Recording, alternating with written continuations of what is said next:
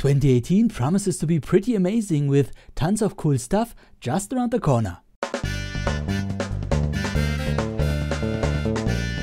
Hi, Lucas here. Welcome to K-News for week 1 2018. Happy New Year, and as always a big shout out to you my K-News boosters on Patreon.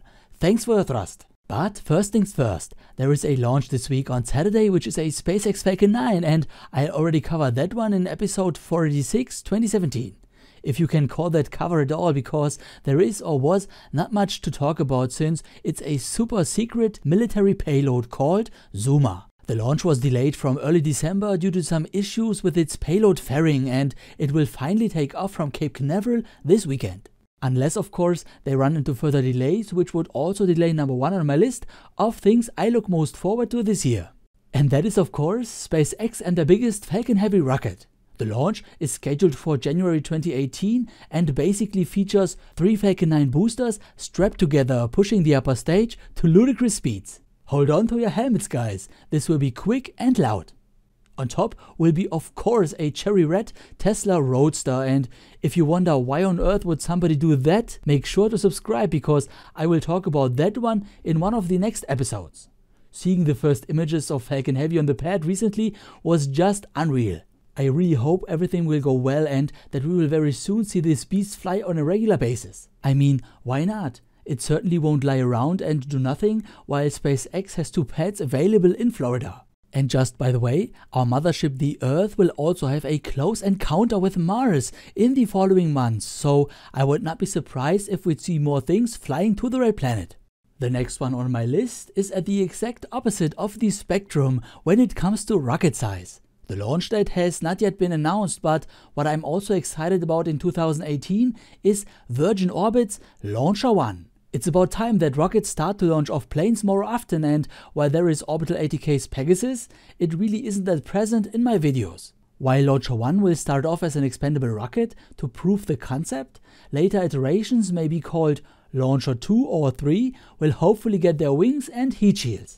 Virgin Orbit's plane Cosmic Girl is said to be able to carry 2 Launcher 1s at once, which should be enough capability to launch a slightly bigger reusable rocket.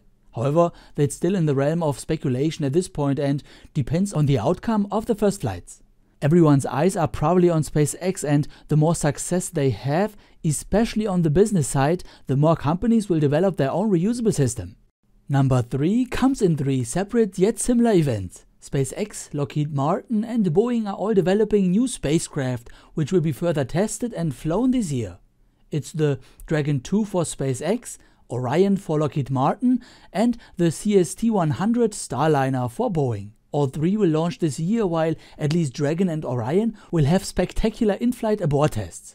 For that they will be shot on top a rocket up to maximum aerodynamic pressure, where they will go through the most dangerous escape scenario. This was of course extensively simulated on computers long before the spaceships were even built, but it's still always extremely nerve-wracking to see those capsules in reality blasting off their carrier rocket mid-flight. In case of SpaceX Falcon 9, I hope we will see the booster land, although I'm not quite sure if it can take such forces without a nose cone.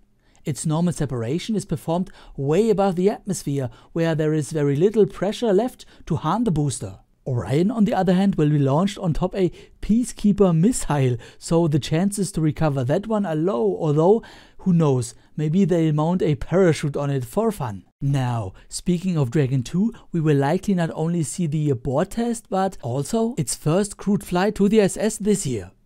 I assume it will first do another uncrewed mission like Dragon 1 before that, but even then it will be cool to watch Dragon to dock autonomously to it for the first time. And of course, while very unlikely to happen in 2018, there is also the crewed Dragon 2 mission around the moon, which is currently scheduled for the end of the year. Should that happen, it would be the first time humans went back to the moon after the Apollo program. Yes, we haven't been nowhere near the moon for almost 50 years. Many renditions of the moon make it appear extremely close to Earth, but the distance is in fact insane. 380,000 kilometers, this is 1,000 times more distant than astronauts orbiting Earth on the ISS. Slingshotting around the moon makes it look much larger than Earth, which must be a really strange feeling. It will probably take weeks before those people can comprehend what they have experienced. I could imagine watching outside the windows will feel more like a movie, completely surreal. However, that all depends on the outcome of the upcoming Falcon Heavy mission, and while I personally don't think human will go around the moon this year, Dragon 2 will very likely. Should its first ride to space be on a Falcon Heavy, SpaceX said they will launch it around the moon on a similar trajectory the tourists are planned to be launched. The cool thing about that is, I'm sure we would get the best live moon flyby footage there has ever been. Imagine there would be a live stream of Dragon flying by the moon and you could maybe switch between different cameras.